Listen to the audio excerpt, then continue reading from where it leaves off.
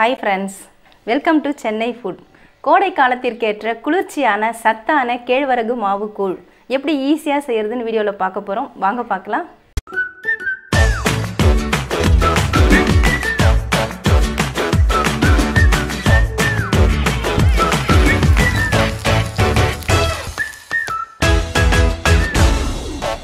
ராகி கூழ் செய்யறதுக்காக நான் கேழ்வரகு மாவு எடுத்துர்க்கேங்க. 1 டம்ளர் அளவுக்கு எடுத்துர்க்கேன். இதை ஒரு பவுலுக்கு மாத்திக்கலாம். இந்த மாவை நம்ம கரைச்சி வைக்கணும். அதனால நான் தண்ணி சேர்த்துக்கிறேன். சேர்த்துட்டு கட்டிலாம் இல்லாம கரைச்சி விட்டுக்கலாம். நல்லா தோசை மாவு பதத்துக்கு தண்ணியா கரைச்சி வச்சுக்கலாம். நான் இன்னும் கூட கொஞ்சம் தண்ணி சேர்க்கிறேன். 2 டம்ளர் அளவுக்கு நான் தண்ணி சேர்த்திருக்கேன்.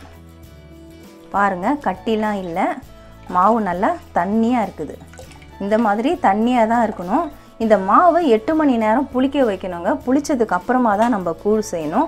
எப்போவுமே மாவை புளிக்க வச்சுட்டு கூழ் செஞ்சால் தான் கூழ் நல்லா டேஸ்ட்டாக இருக்கும். நம்ம இட்லி மாவெல்லாம் எப்படி புளிக்க வச்சுட்டு இட்லி செய்கிறோமோ அதே மாதிரி தான் ராகி மாவை புளிக்க வச்சுட்டு கூழ் செய்யணும்.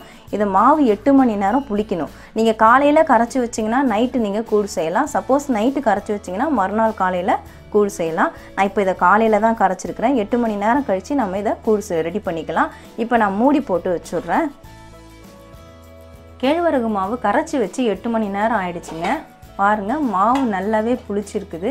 8 மணி நேரம் புளிக்க வச்சுட்டு செஞ்சால் தான் கூழ் நல்லா டேஸ்ட்டாகவும் இருக்கும், உடம்புக்கு ரொம்பவே குளிர்ச்சியாக இருக்கும். இந்த மாவு அப்படியே இருக்கட்டும். நம்ம அரிசி வேக வைக்கணும். அரிசி வேக வைக்கிறதுக்காக நான் அரிசியை ஊற வச்சுருக்கேங்க. பச்சரிசி தான் நான் எடுத்திருக்கேன். நீங்கள் நொய் கூட பயன்படுத்திக்கலாம். அதாவது ரவையாக உடைப்பாங்க இல்லைங்களா, அதுதான் நொய்யின்னு சொல்லுவாங்க. அந்த நொய்யை கூட நீங்கள் வேக வச்சுட்டு கூழுக்கு சேர்த்துக்கலாம். நான் பச்சரிசி தான் எடுத்திருக்கேன். பச்சரிசியை ஒரு அரை மணி நேரம் முன்னாடியே நான் கழுவிட்டு ஊற வச்சு எடுத்துருக்கிறேன். இப்போ இந்த அரிசியை வேக வைக்கிறதுக்காக நம்ம அடுப்பில் பாத்திரத்தில் தண்ணி ஊற்றி வச்சுக்கலாம். தண்ணி பார்த்திங்கன்னா நான் 6 டம்ளர் அளவுக்கு எடுத்துருக்கிறேன். இந்த டம்ளரில் தான் நான் 1 டம்ளர் அளவுக்கு கேழ்வரகு மாவு சேர்த்துருந்தேன். அரை டம்ளர் பச்சரிசி எடுத்துருக்கிறேன். அதனால் 6 டம்ளர் இந்த டம்ளரில் நான் தண்ணி சேர்த்துருக்கிறேன். மொத்தம் 1.5 டம்ளர் நமக்கு கணக்கு வருது. 1 டம்ளர் ராகி மாவு, அரை டம்ளர் பச்சரிசி, அதனால் 6 டம்ளர் சேர்த்துருக்கேன். ஆனால் இந்த 6 டம்ளர் தண்ணி மட்டும் போதாது. நம்ம இப்போ அரிசி வேக வைக்கிறதுக்கு தண்ணி வைக்கிறோம். நம்ம ராகி மாவு சேர்க்கும் பொழுது எக்ஸ்ட்ரா தண்ணி எவ்வளவு தேவையோ அவ்வளோ சேர்த்துக்கலாம். இப்போ இந்த பாத்திரத்தை நான் அடுப்பில் வச்சுக்கிறேன். அரிசி வேக வைக்கிறதுக்காக வச்ச தண்ணி பாருங்கள் இப்போ நல்லா கொதிக்க ஆரம்பிச்சிருச்சு. அரிசியை இதில் சேர்த்துக்கலாம். ஊற வச்ச தண்ணியை நான் வடிச்சிட்டு தான் சேர்க்குறேன். அரிசி ஊற வைக்கும்போது ஒரு 2-3 முறை கழுவிட்டு ஊற வச்சுக்கோங்க. அரிசி சேர்த்த உடனே ஒரு முறை நல்லா இப்படி கிளறி விடணும், இல்லைனா அடி பிடிச்சிடும். நான் ஸ்டீல் பாத்திரம் வச்சுருக்கேன். ஸ்டீல் பாத்திரத்துலேயும் செய்யலாம், குக்கர் பாத்திரத்துலேயும் செய்யலாம், இல்லைனா மண்பானை இருந்ததுன்னா அதில் கூட நீங்கள் செய்யலாம்.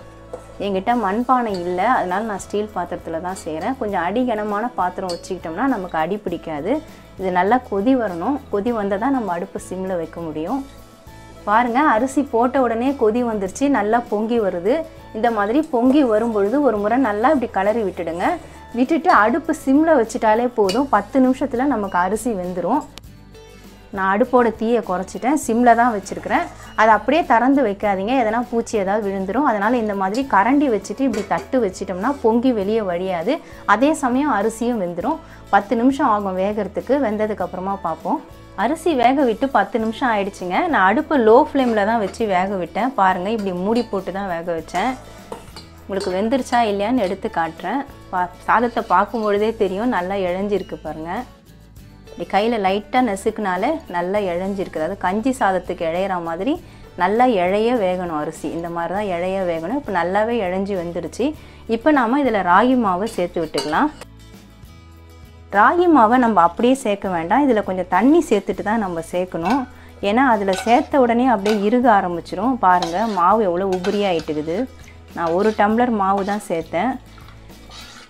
மாவு புளிச்சதுக்கப்புறம் நல்லா உபரியாகிட்டு கொஞ்சம் திக்னஸும் வந்த மாதிரி இருக்குது. இந்த மாதிரி நல்லா கலக்கிக்கணும், இல்லைன்னா அடியில் அப்படியே தங்கிடும்.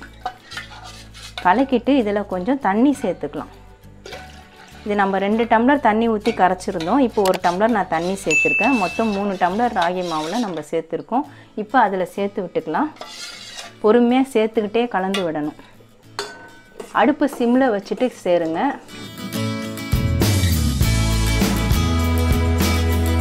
இந்த பாத்திரத்துலயும் கொஞ்சம் தண்ணி சேர்த்துக்கலாம். மாவு ஒட்டிட்டு இருக்கு.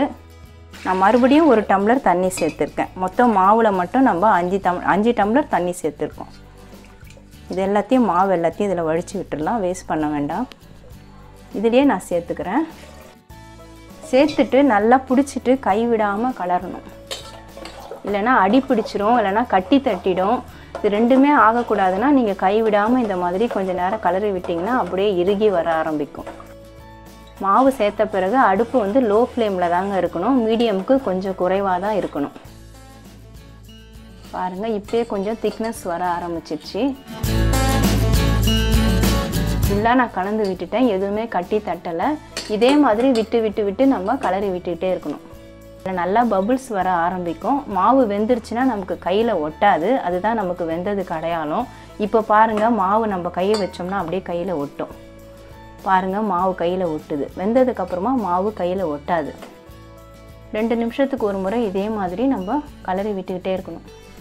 மாவில் பாருங்கள், இப்போ அந்த கூழில் நல்லா பபுள்ஸ் வர ஆரம்பிச்சிருச்சு. சுற்றிலும் பபுள்ஸ் வருது. இந்த மாதிரி தான் பபுள்ஸ் வரும். நம்ம அப்பப்போ இந்த மாதிரி கலரி விட்டுகிட்டே இருந்தாலும் திரும்ப திரும்ப பபுள்ஸ் வரும். அடிலாம் எதுவுமே பிடிக்கல. பாருங்கள், நல்லா இருக்குது. இது வெந்துருச்சா இல்லையா அப்படின்னு பார்க்குறதுக்கு கையில் தண்ணியை தொட்டுட்டு நம்ம தொட்டு பார்த்தோம்னா ஒட்டாமல் வந்துருச்சுன்னா வெந்துருச்சுன்னு அர்த்தம். பாருங்கள், பாத்திரத்தில் நான் தண்ணி வச்சுருக்கிறேன். கையை நம்ம ஈரம் பண்ணிவிட்டு இப்படி தொட்டோம்னா ஒட்டக்கூடாது. ஒட்டுச்சுன்னா வேகலைன்னு அர்த்தம். லேசாக எனக்கு இன்னும் ஒட்டிகிட்டு இருக்குது. இன்னும் ஒரு 2 நிமிஷம் விட்டால் நமக்கு கூழ் ரெடி ஆகிடும். கூழ் ரெடி ஆகிடுச்சிங்க. மறுபடியும் நல்லா கலந்து விட்டு ஒரு 2-3 நிமிஷம் விட்டுட்டேன். மறுபடியும் பபுள்ஸ் வருது பாருங்கள். இப்போ நான் தண்ணியில் கையை வச்சுட்டு உங்களுக்கு தொட்டு காட்டுறேன். கையில் ஒட்டலை பாருங்கள்.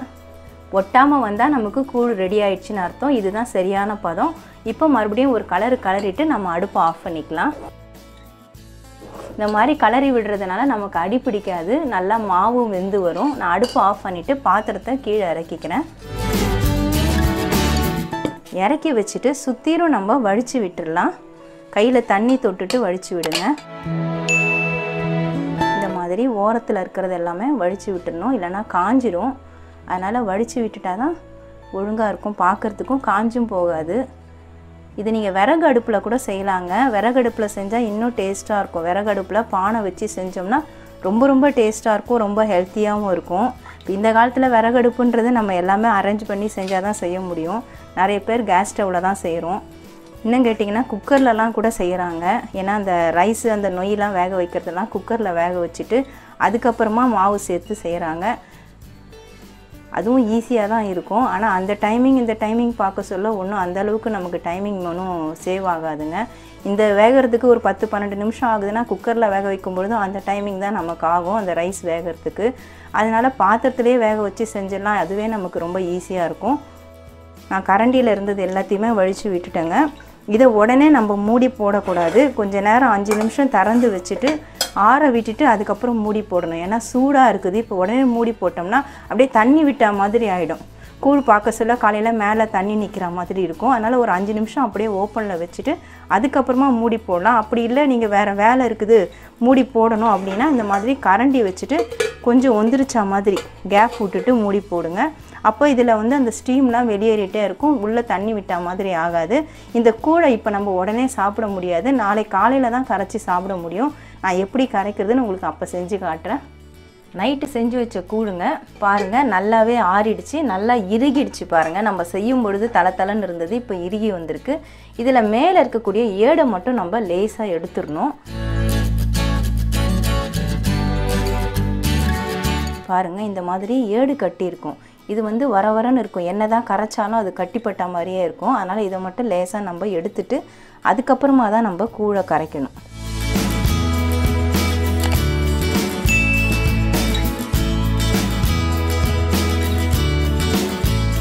அவ்வளோதான், நான் ஏடு எல்லாத்தையுமே எடுத்துட்டேன். இந்த கூழ் அப்படியே கெட்டி கூழாக வச்சு கூட நம்ம சாப்பிட்லாம், அவ்வளோ டேஸ்ட்டாக இருக்கும். கூட கருவாட்டு குழம்பு வச்சு சாப்பிட்டா அவ்வளோ அருமையாக இருக்கும். நான் ஒரு பாத்திரத்தில் அள்ளி போட்டு தான் கரைக்க போகிறேன். எவ்வளோ செண்டாக வந்திருக்கு பாருங்கள், நல்லா அல்வா மாதிரி. இது 3 பேர் குடிக்கிற அளவுக்கு நான் கூழ் ரெடி பண்ணியிருக்கேங்க. நல்லா குடிக்கிறவங்களா இருந்தால் 2 பேர் குடிக்கலாம், இந்த அளவு சரியாக இருக்கும். உங்களுக்கு தேவையான அளவு மட்டும் நீங்கள் கரைச்சிட்டு மீதியை எடுத்து ஃப்ரிட்ஜில் வச்சுட்டிங்கன்னா மறுநாள் கூட நீங்கள் சாப்பிட்டுக்கலாம். நான் கூழ் செய்யும் பொழுது உப்பு சேர்க்கலங்க. கரைக்கும் பொழுது தான் எப்போவுமே உப்பு சேர்ப்பேன். 1 ஸ்பூன் அளவுக்கு நான் சால்ட் எடுத்து வச்சுருக்கேன், அது சேர்த்துக்கிறேன். சால்ட்டு வேணும்னா கூட போட்டுக்கலாம், அதனால் குறைவாகவே சேர்த்துக்கோங்க. எப்போவுமே கூழ் கரைக்கும் பொழுது தயிர் சேர்த்து கரைக்கிறது இன்னும் டேஸ்ட்டை அதிகப்படுத்தி கொடுக்கும், நல்லா குளிர்ச்சியாகவும் இருக்கும். சில பேருக்கு தயிர் சேர்க்கறது பிடிக்காது. தயிர் பிடிக்காதவங்க வெறும் தண்ணி மட்டும் சேர்த்து கரைச்சிக்கலாம். தயிர்லாம் இவ்வளோ தான் சேர்க்கணும்னு அளவுலாம் இல்லை, உங்களுக்கு எவ்வளோ டேஸ்ட்டு பிடிக்குமோ அதை வச்சு நீங்கள் சேர்த்துக்கலாம். இப்போது தண்ணி சேர்த்து கரைச்சிக்கலாம். கட்டிலாம் இல்லாமல் கொஞ்சம் கொஞ்சமாக தண்ணி சேர்க்கணும், மொத்தமாக சேர்த்துடக்கூடாது. கொஞ்சம் கொஞ்சமாக சேர்த்து கரைச்சா ஈஸியாக இருக்கும் கரைக்கிறதுக்கு. நல்லா மாவுலாம் வெந்திருக்குது, எண்ணெய் மாதிரி இருக்குது. கட்டியே இல்லை பாருங்கள், அப்படியே கரைச்ச உடனே அப்படியே சாஃப்டாக கரையுது. எல்லாம் நம்ம செய்கிற பக்குவத்தில் கரெக்டாக செஞ்சோம்னா கூழ் நமக்கு கரெக்டாக வந்துடும். கூழோட திக்னஸ்லாம் உங்கள் விருப்பம் தான். உங்களுக்கு தண்ணியாக வேணும்னா நீங்கள் தண்ணியாக கரைச்சிக்கலாம். சிலர் பார்த்திங்கன்னா நல்லா திக்காக குடிப்பாங்க. திக்காக வேணும்னாலும் திக்காக கரைச்சிக்கலாம், அதெல்லாம் அவங்கவுங்க விருப்பம்தான்.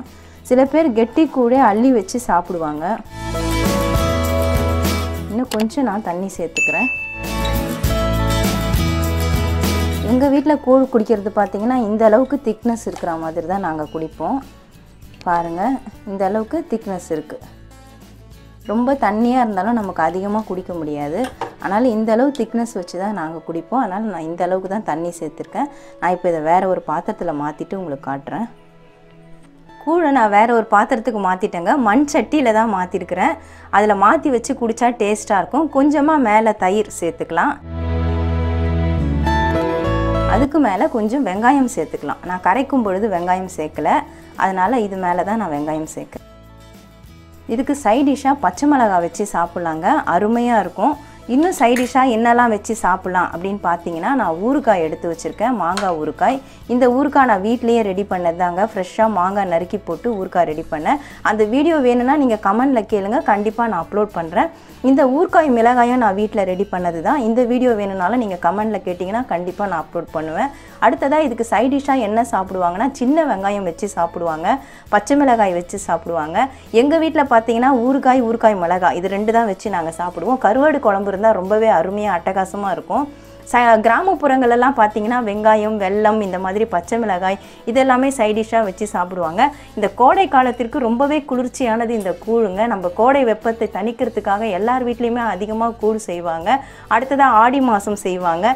இந்த மாதிரி சமயங்களில் தான் இந்த கூழ் அதிகமாக செய்யப்படும். ஆனால் ரொம்ப ரொம்ப டேஸ்ட்டாக இருக்கும். இந்த மாதிரி காம்பினேஷனோடு வச்சு சாப்பிடும்பொழுது இந்த கூழ் அட்டகாசமாக இருக்கும். நான் உங்களுக்கு குடிச்சே காட்டுறேன் பாருங்கள். கூழை நான் குடிச்சு காட்டுறேன்னு சொல்லியிருந்தேன். பாருங்கள், கிளாஸில் எடுத்துகிட்டு வந்திருக்கிறேன்.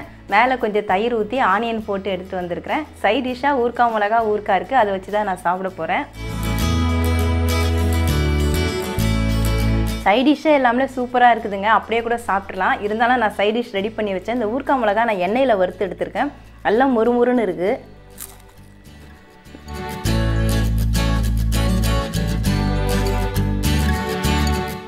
நிறைய வீடியோவில் நீங்கள் சொல்லியிருக்கீங்க செஞ்சதை சாப்பிட்டு காட்ட மாட்டேன்றீங்கன்னு.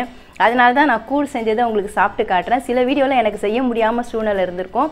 ஆனால் சூப்பராக இருக்குதுங்க இந்த கூழ். உப்புலாம் சரியாக இருக்குது, தயிர்லாம் சேர்த்து கரைச்சனால அவ்வளோ டேஸ்ட்டாக அருமையாக இருக்குது.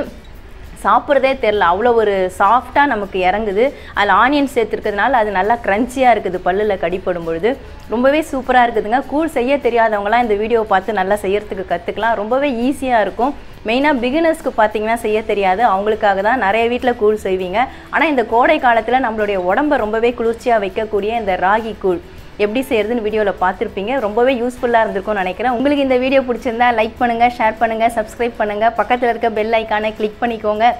அதில் ஆல்னு ஒரு ஆப்ஷன் காட்டும், அதையும் கிளிக் பண்ணிக்கோங்க. நன்றி, வணக்கம்.